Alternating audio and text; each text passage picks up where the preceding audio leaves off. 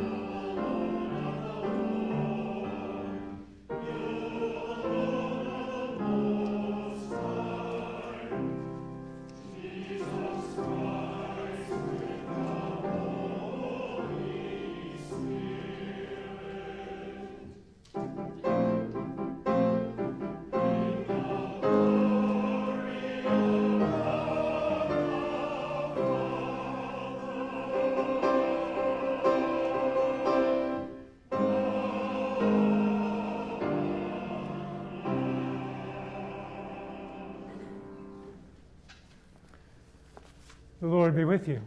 And also with you. Let us pray. Lord of all power and might, the author and giver of all good things, graft in our hearts the love of your name.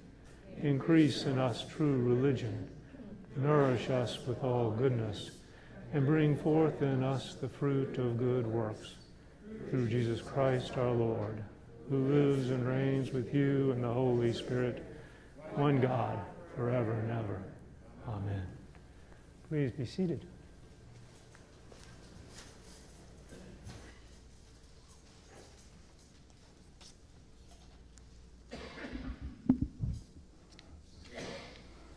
The first lesson is from the Song of Solomon. The voice of my beloved, look, he comes, leaping upon the mountains, bounding over the hills. My beloved is like a gazelle or a young stag. Look, there he stands behind our wall, gazing in at the windows, looking through the lattice. My beloved speaks and says to me, arise, my love, my fair one, and come away, for now the winter is past. The rain is over and gone. The flowers appear on the earth. The time of singing has come, and the voice of the turtle dove is heard in our land. The fig tree puts forth its figs, and the vines are in blossom. They give forth fragrance. Arise, my love, my fair one, and come away. The word of the Lord.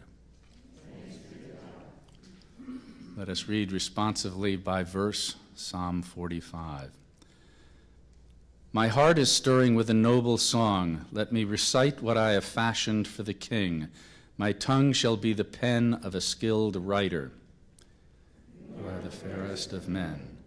Grace flows from your lips, because God has blessed you forever. Your throne, O God, endures forever and ever. A scepter of righteousness is the scepter of your kingdom. You love righteousness and hate iniquity. Therefore, God, your God has anointed you with all the oil above your pillows. All your garments are fragrant with myrrh, aloes, and cassia, and the music of strings from ivory palaces makes you glad. Court. On your right hand is the queen, adorned with the gold of Ophir.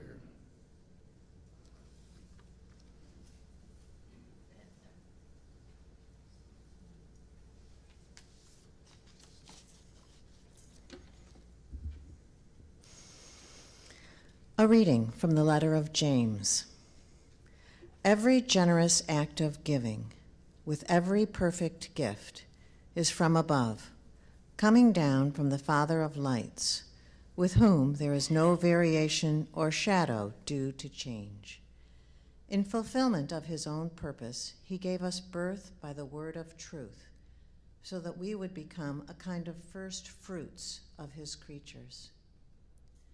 You must understand this, my beloved.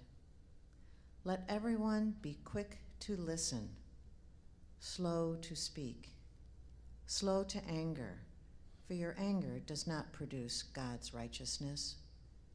Therefore, rid yourselves of all sordidness and rank growth of wickedness, and welcome with meekness the implanted word that has the power to save your souls.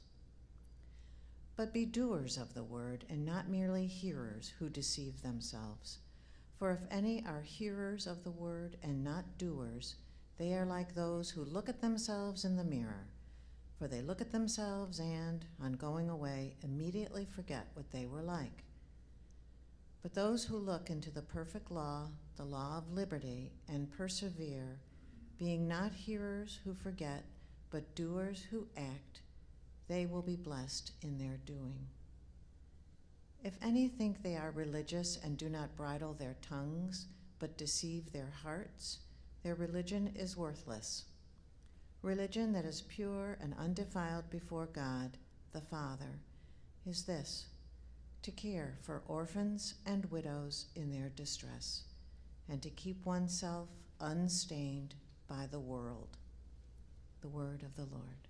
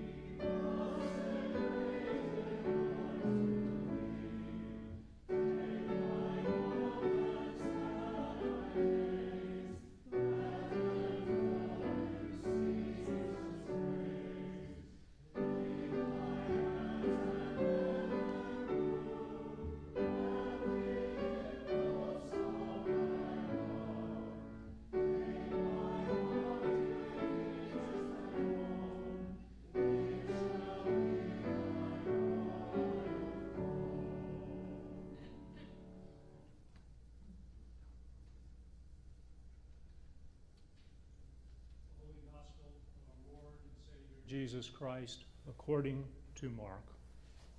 Glory to you, Lord Christ. Now, when the Pharisees and some of the scribes who had come from Jerusalem gathered around Jesus, they noticed that some of his disciples were eating with defiled hands, that is, without washing them. For the Pharisees and all the Jews do not eat unless they thoroughly wash their hands, thus observing the tradition of the elders. And they do not eat anything from the market unless they wash it. And there are also many other traditions that they observe, the washing of cups, pots, and bronze kettles. So the Pharisees and the scribes asked him, "Why do your disciples not live according to the tradition of the elders, but eat with defiled hands?" He said to them, "Isaiah prophesied rightly about you hypocrites, as it is written, 'This people honors me with their lips, but their hearts are far from me. In vain do they worship me, teaching human precepts as doctrines. You abandon the commandment of God and hold to human tradition. Then he called to the crowd again and said to them, listen to me, all of you, and understand. There is nothing outside a person that by going in can defile, but the things that come out are what defile. For it is from within, from the human heart, that evil intentions come: fornication, theft, murder, adultery, avarice, wickedness, deceit, licentiousness, envy, slander, pride, folly. All these evil things come from within, and they defile a person. The Gospel of the Lord. Praise to you, Lord Christ.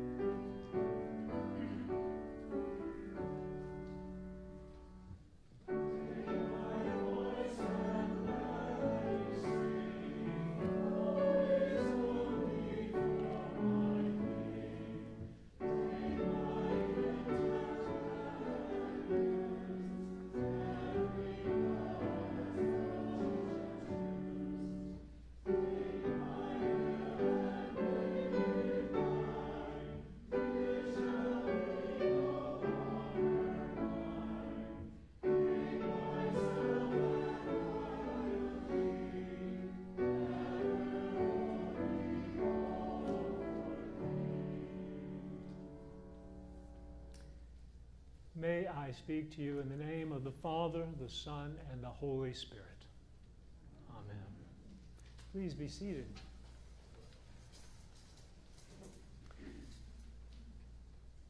If you haven't picked up on the theme running throughout the gospel lesson today, and actually there are a couple of them, but the one that was most apparent to me was this idea of traditions. And before I dive much further into that, I want to take a moment and say, speaking of traditions, this idea that I invoke the name of the Father, the Son, and the Holy Spirit, and ask, may I speak in their name, is a bit of a tradition, but it's also as a check and a reminder to me and hopefully to you as well that this is not something that we take lightly. It's something that we do with thought, intent, and that we are asking to be checked in our discernment. So, where am I going with all this? Well, we're getting into the season of traditions. Now, the year in its entirety is full of traditions. For many of us, it's been as we've been away, perhaps at places at the lake or at the shore, or things that we do with our family during vacations, innumerable others. But the ones that I think about are the ones where we have to make accommodations sometimes, because we're coming together with people for maybe the first time in what has been a long-standing family tradition. So think of the first Thanksgiving you shared as if you ever experienced with a spouse or a new boyfriend or girlfriend going to another person's house for the first time for Thanksgiving, and maybe some sense of trepidation because they do things differently. They make their stuffing from a package as opposed to from scratch. They use sausage or they use oysters. All these things are near and dear and ingrained in us from a lifetime of practice. But we come up when we experience someone else's understanding with another idea. This is not perhaps exactly the way we do it. And I can imagine at least two outcomes, one of which is, well, okay, this is different, this is cool, this is fine, I can survive this once every other year. Or it's to embrace it in its entirety, say, where has this been all my life? But there are differences. And again, they come from common stories. You know, Thanksgiving Day. We know the origin story, at least the mythology around Thanksgiving Day that's cropped up in New England around Plymouth Rock and the Pilgrims and the Indians. And so there is some basis, some story, but then there is the individual interpretation and adaptation that takes place over the years. And it becomes something different. Suddenly, American football might be the particular focus of the day as opposed to the meal together. Who knows what it can look like, but it can be something different. Now, I point this out because this is in essence what is happening in this gospel lesson. And Jesus is chiding, and I do say chiding, but he's not seriously beating them up, but he is chiding a little bit the Pharisees, because they have taken the simple commandment of God, and even if you want to extend it to the entire 10 Commandments, and they have come up with this permutation of variations and alterations and interpretations just to cover another base, or to touch base on something that no one's ever considered. And in doing so, they have lifted up their interpretations, the legal codes that they've created, and they don't bear much resemblance to the origin story, to the roots. It's a bit like that Thanksgiving or Christmas or Easter, whatever the celebration you celebrate with family and extended family. Things are different, and we need to accommodate, perhaps.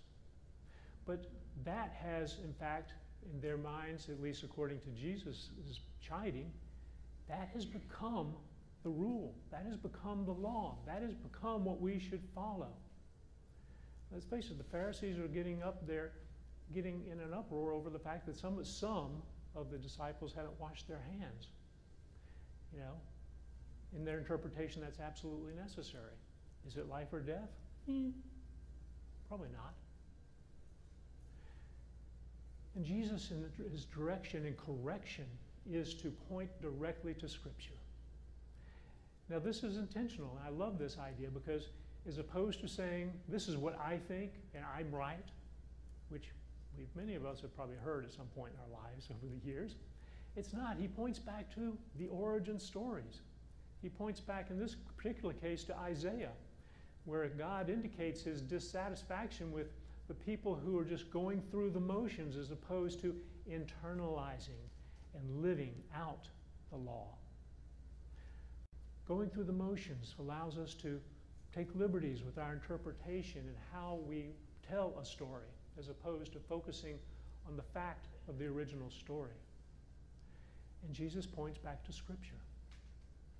Now, in the Episcopal Church, we have this triad, if you will, of expressions that describe our approach to worship in the Anglican Communion. Scripture, tradition, and reason, often referred to as the three legs of the stool of our worship liturgy. I like the description of the tricycle, the holy tricycle. You've got two small wheels and you got a big wheel. Tradition and reason, they're the small wheels. They are tools, they are helpful, they have value. We should always take them in regard. But the principal driver, the big wheel with the pedals, the one that gets going, is Scripture. The primacy of Scripture. So when we start parsing hairs and debating fine points, what we need to remind ourselves is Jesus himself points to Scripture. Go back to the Scripture. Take it as it is. Don't try to refine and challenge and interpret it and make it what you want it to be. Take it as it is. So, what does that mean to us? I think as we come upon these occasions where we will, with extended family and new members of family added and the dynamics changing, we will find these pressures to accommodate or integrate or tweak things. But before we do that, may we remember that it is the origin story that counts. And we should focus on that. And Jesus always points to the origin story. We can count on that. So if there's ever any doubt, all you have to do is turn to the gospel. And Jesus, if he would have us know nothing else about the gospel, he points out two commandments. Love the Lord your God with all your heart, with all your mind, with all your strength. And love your neighbor as yourself. And then he throws in, love one another as I have loved you, if there's any question or doubt about how we love our neighbor. All else is Cliff Notes.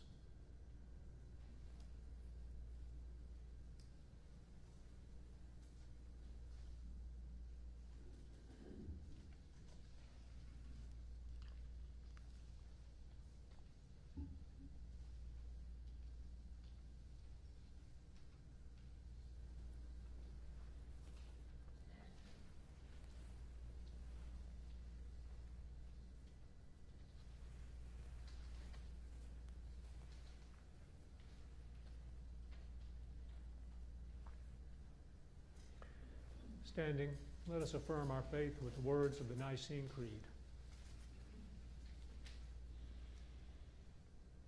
We believe in one God, the Father, the Almighty, maker of heaven and earth, all that is seen and unseen.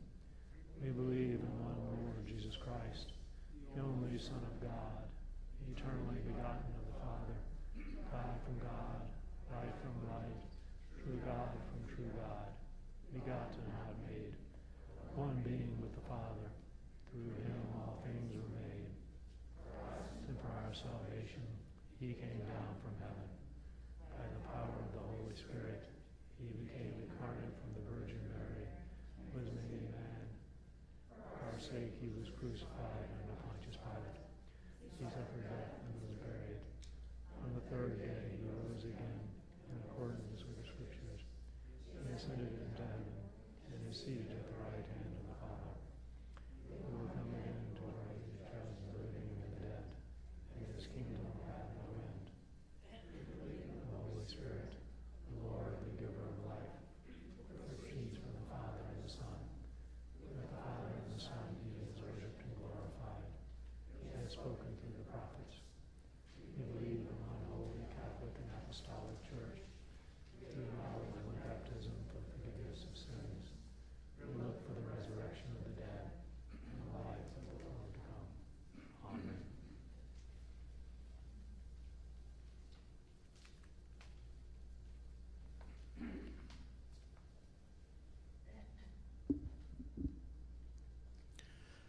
Let us pray for the Church and for the world. Grant, Almighty God, that all who confess your name may be united in your truth, live together in your love, and reveal your glory in the world. Lord, in your mercy, guide the people of this land and of all the nations in the ways of justice and peace, that we may honor one another and serve the common good. Lord, in your mercy, give us all a reverence for the earth as your own creation, that we may use its resources rightly in the service of others and to your honor and glory. Lord, in your mercy, bless all those whose lives are closely linked with ours, and grant that we may serve Christ in them and love one another as he loves us. We pray for those in harm's way, especially Michael, Ian, John, Scott, and Russell, and all essential workers. Lord, in your mercy, comfort and heal all those who suffer in body, mind, or spirit. Give them courage and hope in their troubles, and bring them the joy of your salvation, especially Kay, Al, Dick, Elmer, Letty, Carol, Dennis, Gail, Jackie, John, Marilyn, Lindsay, Lillian, Dee Dee, Dixie, Evelyn, Lee, Jean, Karen, Lexi, Sandra, Nancy, Bill, Rod, Joan, Ginger, Terry, Paula, Malcolm, and Bill. We also pray for all those infected with COVID-19 and their caregivers. We commend to your mercy all who have died, that your will for them may be fulfilled, and we pray that we may share with all your saints in your eternal kingdom. Lord, in your mercy,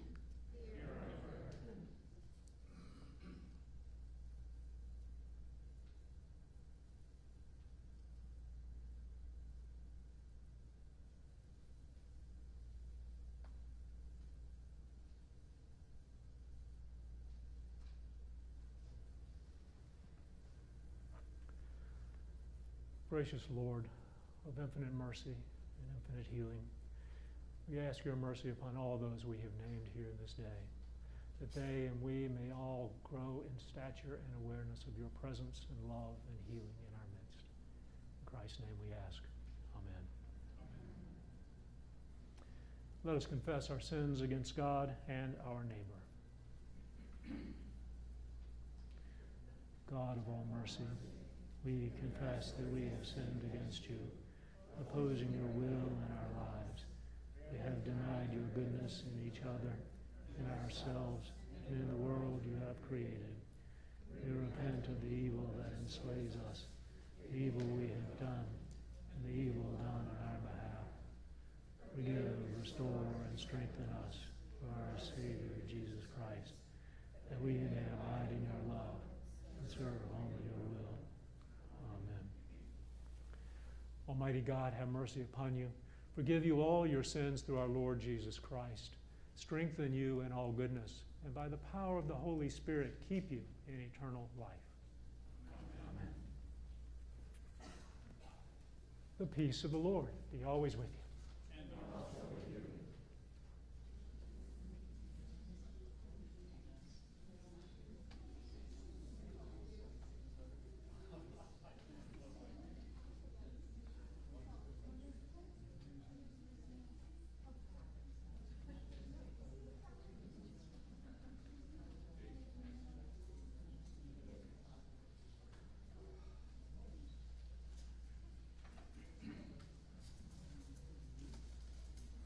Well, please be seated, if you have not already.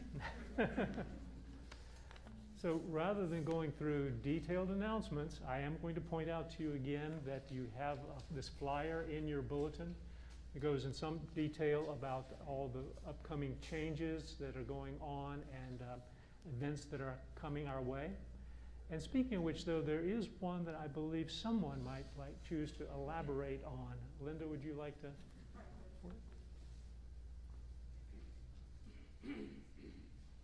So this week, each of you should have received a mailing from the church, and in it was a Rally Sunday flyer.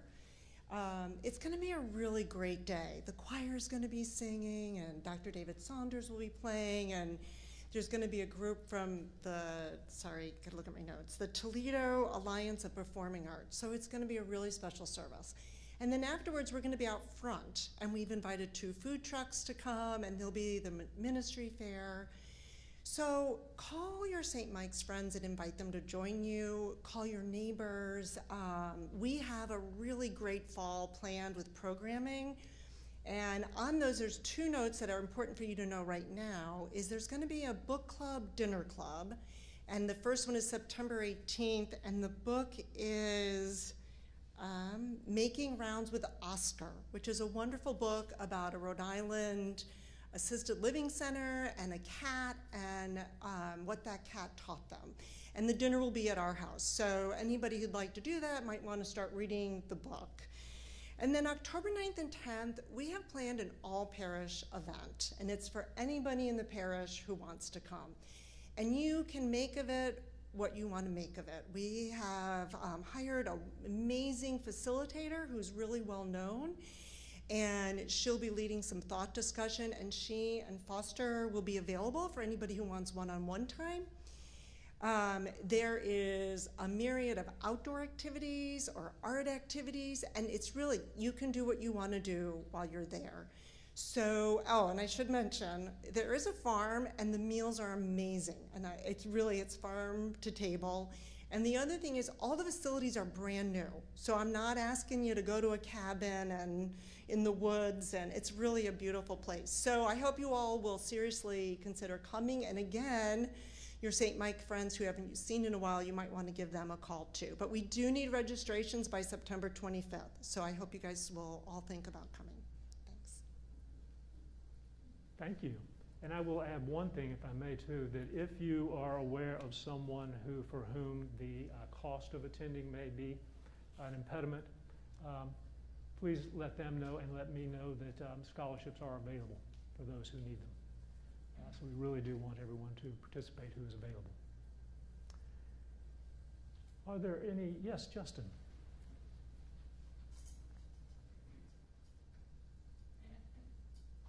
Good morning. Just a quick announcement about the handbell choir that we will be meeting in the choir room after the service. Thank you.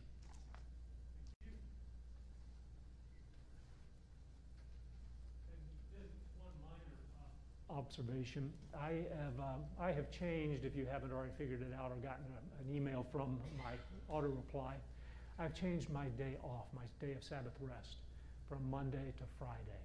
And that began this past week. And this is an experiment to sort of see how that works, if it dovetails a little more smoothly into the schedule and life of the parish. So, there is that. If there are no other announcements for the good of the order, then walk in love as Christ loved us and gave himself for us, an offering and sacrifice to God.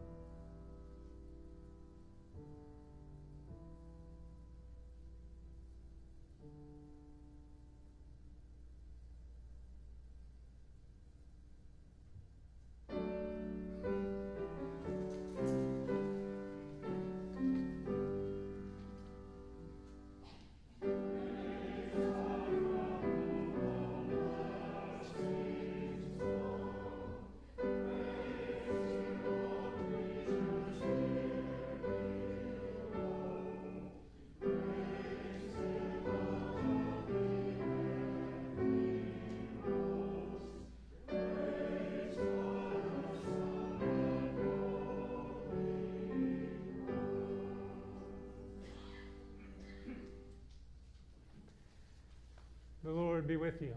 And also with you. Lift up your hearts. We lift up the Lord. Let us give thanks to the Lord our God. It is right to give him thanks and praise. It is right and a good and joyful thing, always and everywhere, to give thanks to you, Father Almighty, Creator of heaven and earth. For you are the source of light and life. You made us in your image and called us to new life in Jesus Christ our Lord. Therefore we praise you, joining our voices with angels and archangels and with all the company of heaven, who forever sing this hymn to proclaim the glory of your name. Holy, holy, holy, Lord God of power and might, heaven and earth are full of your glory. Hosanna in the highest. Blessed is he who comes in the name of the Lord. Hosanna in the highest.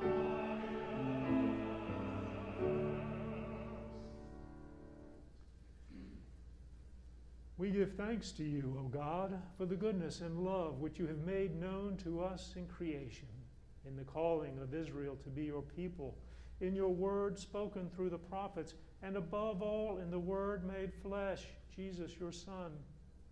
For in these last days you sent him to be incarnate from the Virgin Mary, to be the Savior and Redeemer of the world. In him you have delivered us from evil and made us worthy to stand before you.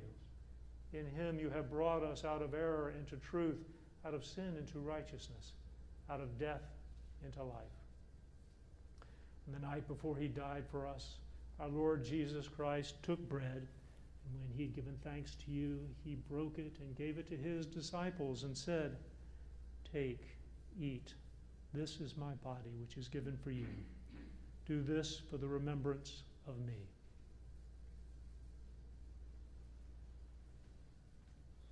After supper, he took the cup of wine, and when he had given thanks, he gave it to them and said, "Drink this, all of you. This is my blood of the new covenant, which is shed for you and for many for the forgiveness of sins. Whenever you drink it, do this for the remembrance of me."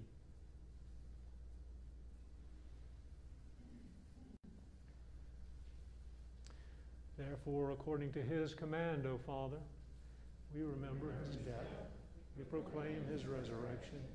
We await his coming in glory. And we offer our sacrifice of praise and thanksgiving to you, O Lord of all, presenting to you from your creation this bread and this wine. We pray you, gracious God, to send your Holy Spirit upon these gifts, that they may be the sacrament of the body of Christ and his blood of the new covenant. Unite us to your Son in his sacrifice, that we may be acceptable through him, being sanctified by the Holy Spirit. In the fullness of time, put all things in subjection under your Christ, and bring us to that heavenly country where, with all your saints, we may enter the everlasting heritage of your sons and daughters, through Jesus Christ our Lord, the firstborn of all creation, the head of the church, the author of our salvation. By him and with him and in him, in the unity of the Holy Spirit, all honor and glory is yours, Almighty Father, now and forever. Amen.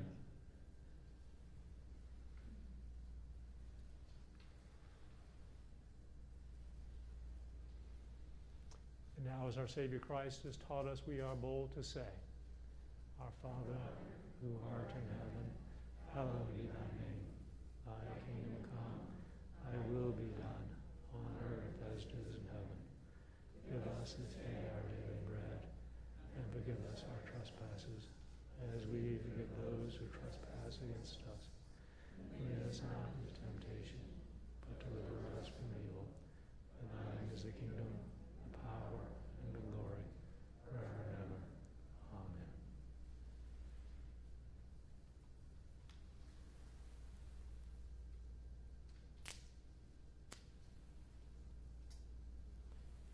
We break this bread to share in the body of Christ.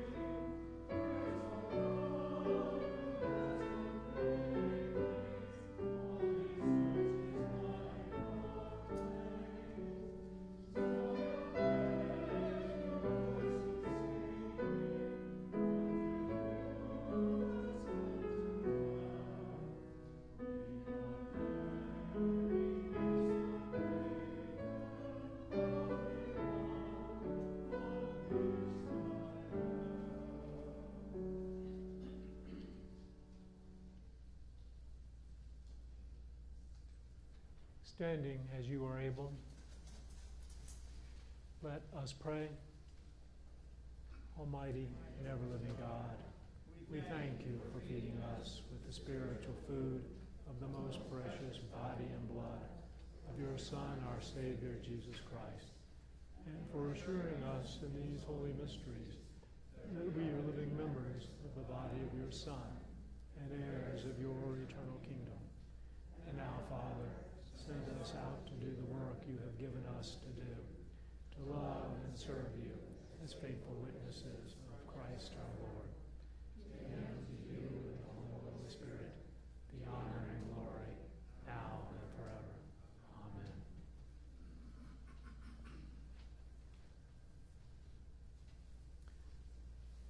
The peace of God, which passes all understanding, keep your hearts and minds in the knowledge and love of God and of his Son, our Savior, Jesus Christ. And the blessing of God Almighty, the Father, the Son, and the Holy Spirit be among you and remain with you always. Amen.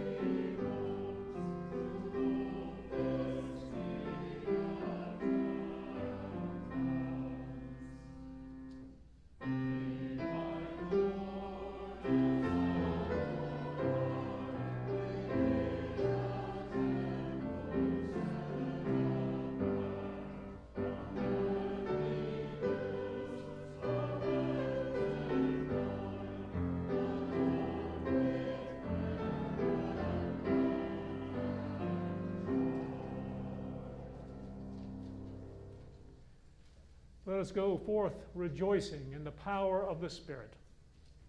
Thanks be to God.